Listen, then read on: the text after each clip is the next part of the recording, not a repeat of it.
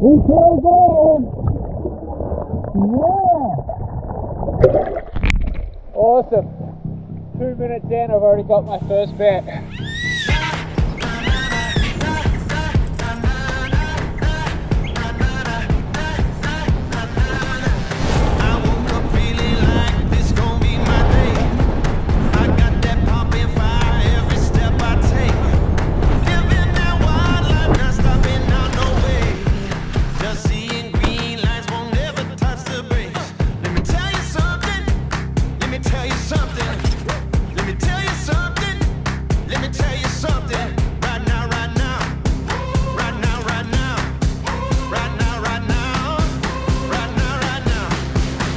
Wow, get a load of that. How's that for an office? Got a real good feeling,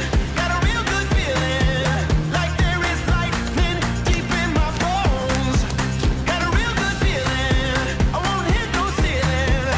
I'm going higher than I've ever known. Got a real good feeling.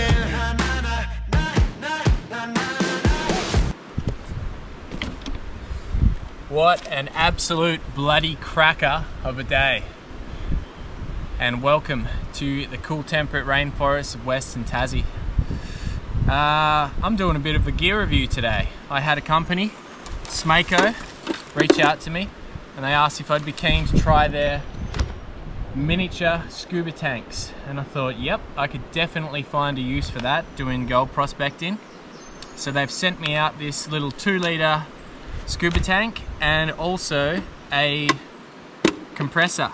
This is a Heap 1 Smaco compressor and it can power via 12-volt battery or with the old AC connection.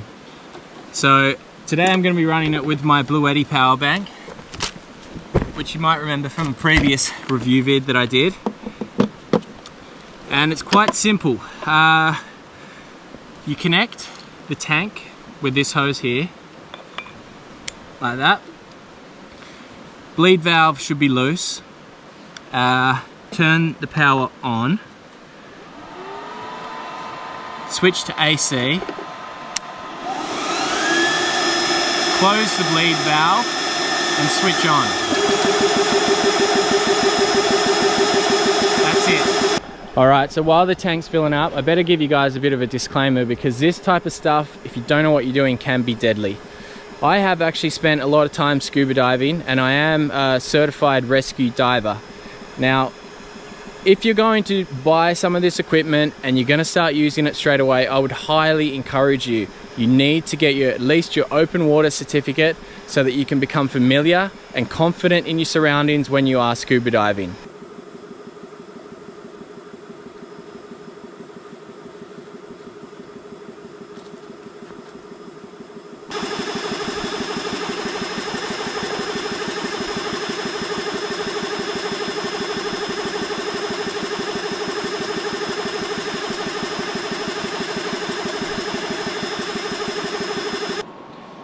Alright, so that was it. About 25 minutes it took me to fill this up to 200 bar, or about 3,000 PSI.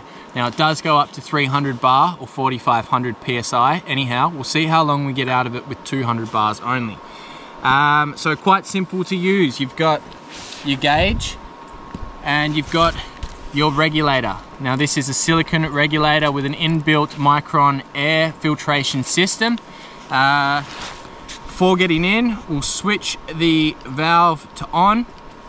That will supply oxygen to the regulator, and I'll just simply breathe in to get the air.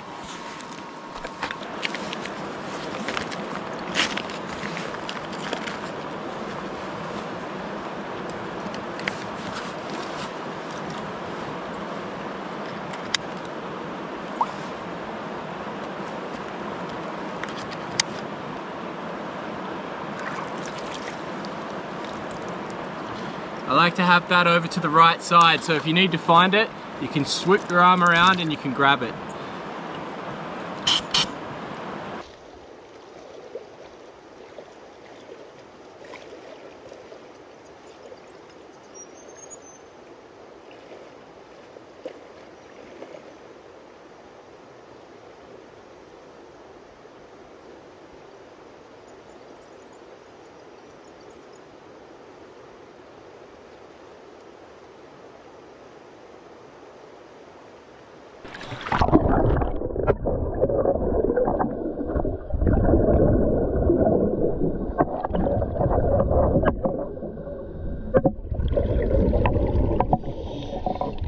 So I gotta say, that feeling of being able to breathe underwater never gets old. It's like doing the impossible. It's like magic, every time. So I'm just searching the bottom of this deep pool here, looking for any bedrock that might contain cracks and crevices that could potentially trap gold. This one here looks pretty perfect. It's filled with tight packed rocks, which is a good sign it has tons of heavy material pass over it.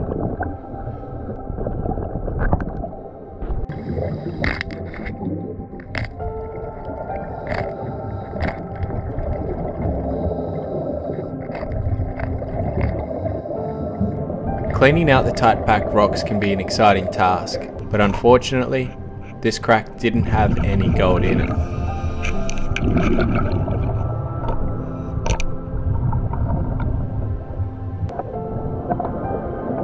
Moving on to the next section, I came across this prehistoric monster, a giant freshwater crayfish. These creatures can live for as long as humans and can grow to a length of 1 meter. Leaving him alone, I found some rough bedrock, which looked like a good place to trap gold that might be travelling over its surface. But before I could check out the bedrock, I had to remove this massive slab laying over the top of it.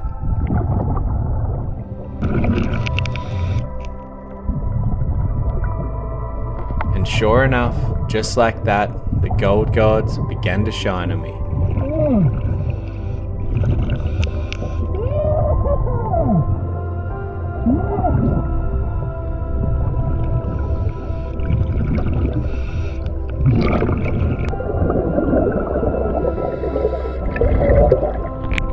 Awesome. 2 minutes in, I've already got my first bet.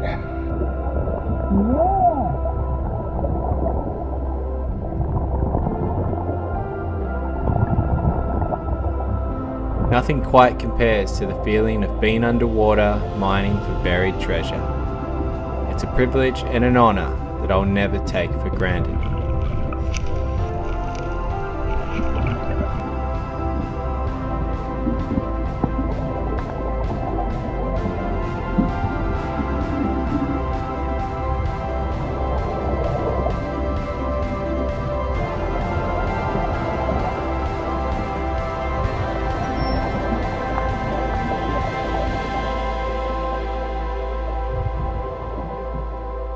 Alright, so I've probably got maximum 10 minutes at 200 bars, which is probably about right. I think you get about 20 minutes when they're full. And I was like about 3 or 4 meters deep, so obviously the air consumption would be a lot faster. But nonetheless, managed to get some gold. It's recharging right now, so we'll have a look at this gold here. I got a few little specks out of a crack.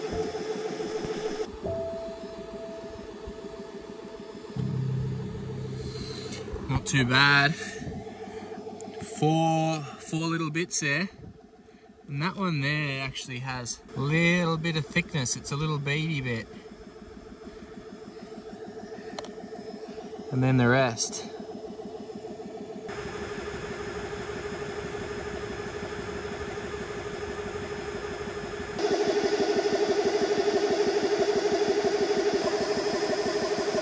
So it's slowly getting up there now. Not long to go.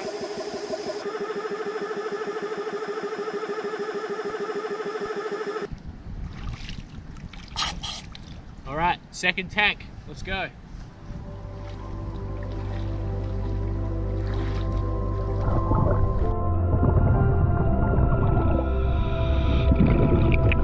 Heading back to the crevice, I was excited to see what else lay buried underneath, as I'd only just gotten started on it before when my air ran out.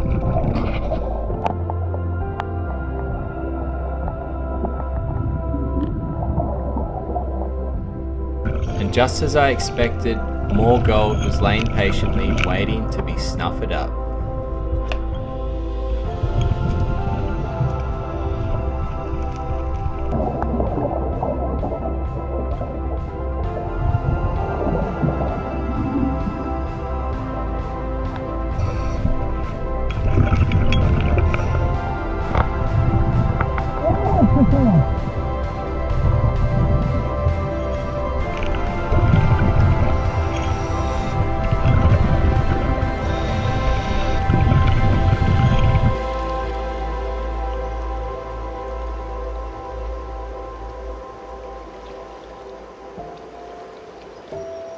Well, that's a lot of fun.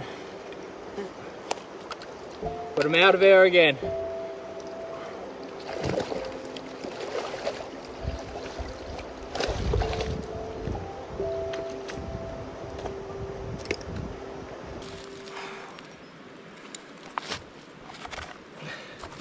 Good little run on that. Let's have a look at what we got in here. That is it right there. A fine little amount of candy for a good sunny afternoon. But unfortunately, that's going to be it for this vid because I did promise Erin that I would be home for dinner. The day's kind of gotten away from me. What do I think about the Smaco 2-litre scuba tank? I think it is a fantastic unit. I think given the right circumstances, it can be an amazing tool. And for gold prospecting, anywhere that's going to be, say, 3 meters or more for me, I'll definitely be reaching for the Smaco unit. And it's going to be really handy because I'm not going to be dealing with that kind of cord that I have with a compressor, which has a 10-foot lead on it. So super stoked with that. Thanks to the guys from Smaco for sending me this unit and the compressor. Much appreciated. I'm going to leave a link for these guys if you want to buy your own. It'll be in the comment section below. Thanks very much for watching this video. Please, if you enjoyed it, leave a like and comment and subscribe if you haven't already. Help me get to that 100K. It's within sight now. Be part of it. All right. See you guys in the future. Bye.